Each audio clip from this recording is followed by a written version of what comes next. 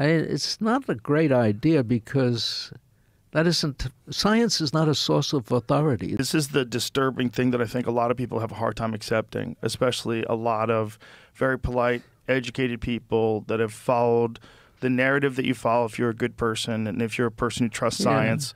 And that is that, like, we have a serious problem. We have to address it now, or there will be no America for our grandchildren. This is the thing that we keep hearing. You mentioned a tough thing there, the business trusts science. Yes.